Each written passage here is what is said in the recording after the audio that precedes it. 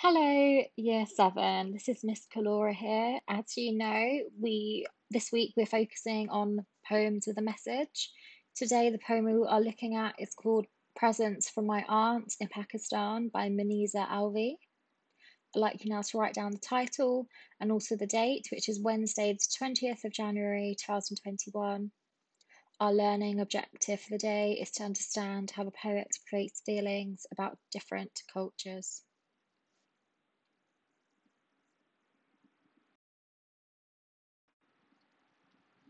For our starter activity now, I'd like you to answer the below thinking questions in full sentences. How important are clothes to you? Do you like to keep up with the latest fashion? Have you ever had to wear clothes that you didn't want to? If a relative sent you some clothes as a present, would you wear them? This is just a very quick 5-minute thinking and writing starter. So don't spend more than 5 minutes on it.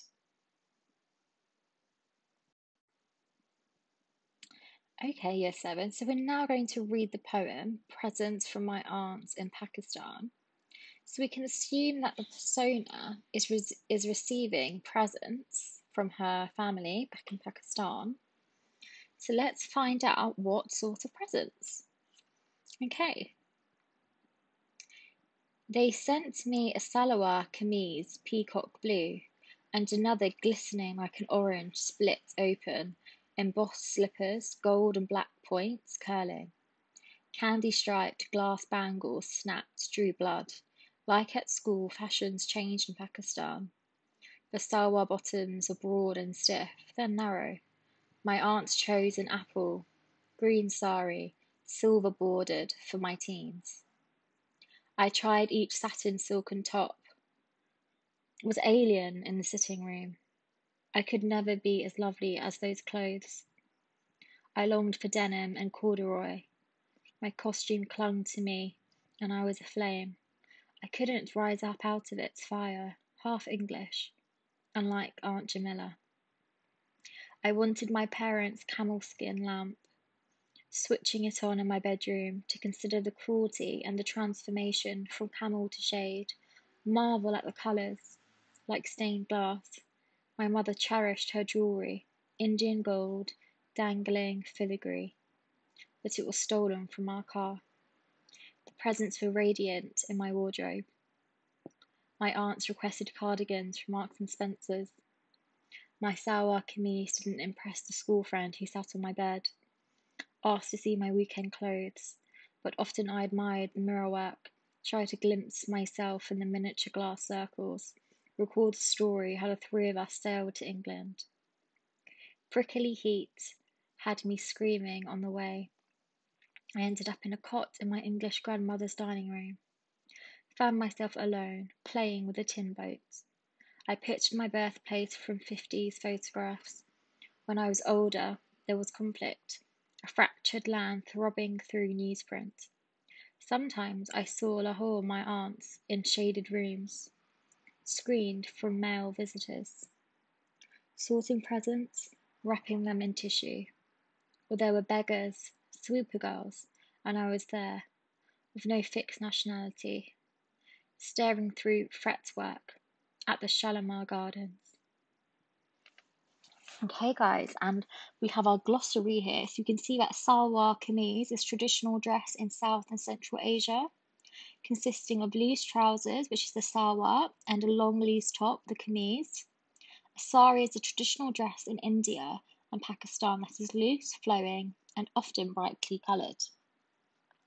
A filigree is intricate metalwork used in jewellery that is usually of gold and silver. And Shalimar Gardens are famous gardens in Lahore, Pakistan. So now, guys, I'd like you to take a minute to think about the message in the poem and then answer in full sentences. How do you think the speaker feels about the presents from her aunts? Find one quotation to support your answer, please.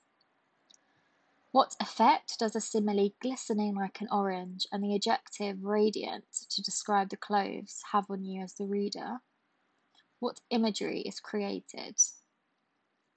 And finally, what is the structure of the poem? Does it tell us anything about the persona's feelings? Okay, just think about those questions now. We also know that our poet is British but also Pakistani. So she moved from Pakistan to England at a very young age, and we see here that she was a baby.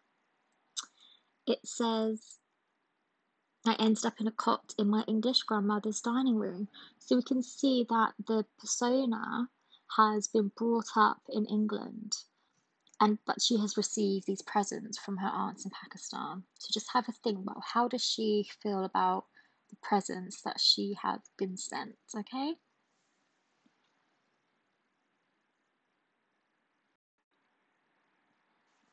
So now I would like to spend 6 minutes on our post-reading questions. We've got a few more here. I want you to answer in full sentences. What is the poem about? What is this message in the poem? Write 2 to 5 sentences. Then write down 5 words or phrases in the poem that stand out to you. Pick one and explain your choice. And then explain how the poet uses your chosen language choices to create feelings about different cultures.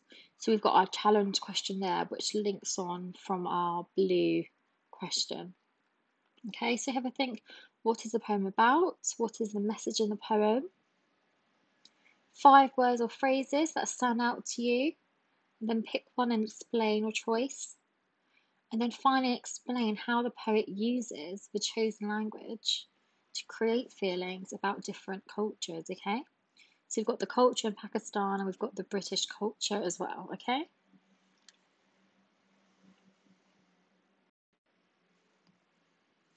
I'd now like you to write down one fact from each bullet point to further your understanding of the poem.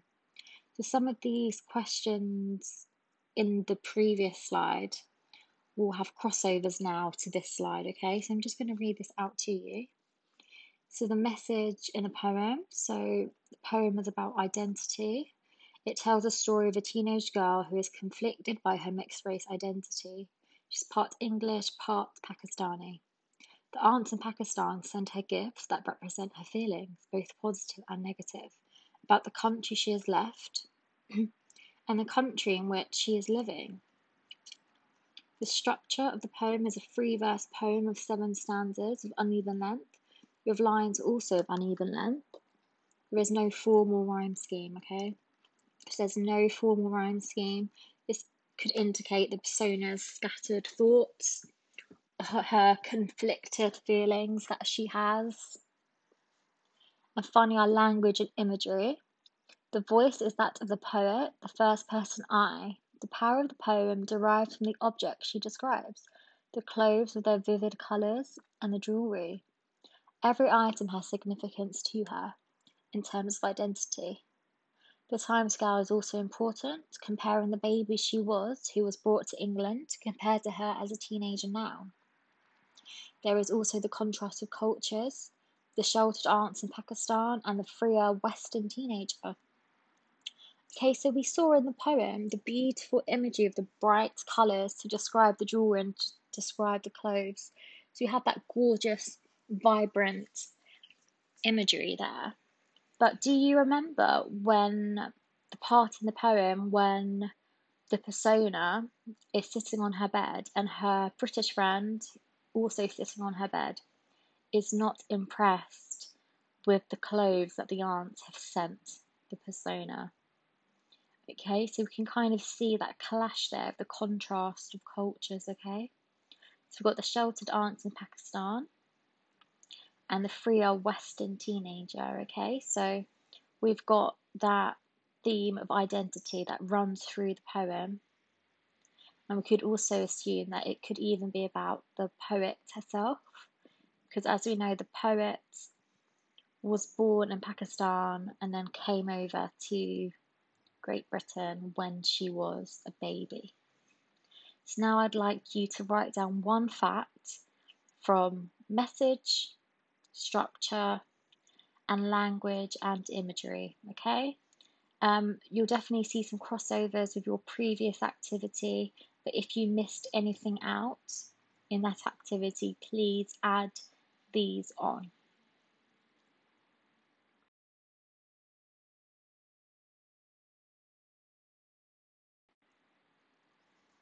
Okay, guys, so how does the speaker in the poem feel about the presents from her aunts? I want you to find 3 to 5 examples of words or phrases to show how the speaker appreciates and feels uneasy about the clothes, okay? So we've already discussed that she's quite conflicted, isn't she?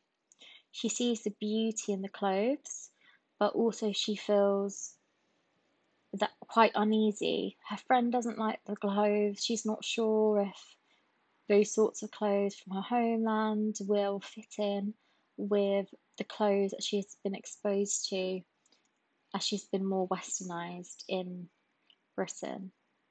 So I'd like you to find 3 to 5 examples to show how the speaker feels uneasy about the clothes but also appreciates the clothes, okay? So when she feels uneasy, maybe uncomfortable, and when she's appreciative, she's recognizing how good something is, okay?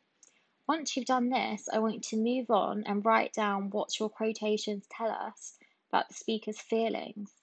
And I have an example for you here below. Okay, she appreciates the clothes. I put evidence. Peacock blue, apple green, glistening like an orange, split open. That's that beautiful imagery there of the orange being split open. So how does the speaker feel? Well, the way that she describes the colours suggests that she admires the clothes and their bright, vibrant colours, okay? So she appreciates the gesture of the aunt sending her these beautiful, beautiful gifts. However, she also feels uneasy about the clothes. So for our evidence, it was alien in my sitting room. So for how does the speaker feel? The word alien suggests that she doesn't feel like the clothes belong in her English life. So we've got that conflict of cultures there, haven't we? Okay, guys, so I've modelled one example for you now. I'd now like you to find 3 to 5 examples of words. You'll see that 3 is in red, so you should all have 3 examples at least. And 5 if you would like to challenge yourself by finding 5 examples, okay? So off you go now, class. You have 15 minutes to complete this activity. And I would like this submitted to either Show My Homework or Teams, okay? This is not our final task. We have one more task left after this. Great, Year 7, well done. So, I would now like you to use the previous scaffolded model that I gave you with your own evidence and examples that you've used to now help you write your very own Peter paragraph to answer the question, how does the speaker feel about the presents from her aunt, okay? As you know, Peter, point, evidence, technique, explanation, and reader response, okay? We've got a lot of beautiful imagery, symbolism, adjectives, and so on in the poem. Lots of figurative language that you should be able to spot and also explain the effect. I've given you now some starter sentences to help you with this task. You could begin with the speaker feels about the clothes. We can see this when she says, the word suggests. On the other hand, the speaker also feels, the speaker describes the clothes as, or this suggests, okay? So 20 to 25 minutes to complete this. I'd like at least 2 Peter paragraphs in this framework timing that I've given you. If you feel that you're only able to complete 1 Peter paragraph, it must be a very detailed, big Peter paragraph, okay? For our challenge extension, if you want to challenge yourself here, you can answer the question, is clothing and other material possessions an important part of our identity? Use your understanding of the poem and quotations to answer the question, as well as bringing in your thoughts on your own clothing and identity. So you can then write another paragraph here. I'll be very impressed if you can give me 2 paragraphs for the red task, and also give me another paragraph for the purple challenge task. And again, just like the previous activity, I would like you to also submit this either to Teams or show my homework. Okay, year 7, once you've done this, this is the last task. So well done for trying your hardest today and doing your best. And just make sure that you remember to submit your work and your assignments. Thank you.